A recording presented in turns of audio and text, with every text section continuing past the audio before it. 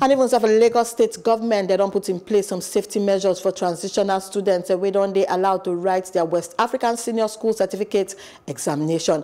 And for Wetland Senior Grammar School, Okoba, Agege, hand basin, running water, sanitizer, digital thermometer for temperature check, and they don't put them in place so that they go keep the students safe from COVID-19. Even for social distancing, they observed included to wear face mask. And state government official Samayan say emergency rooms don't they set aside for students or teachers with summer symptoms of COVID-19.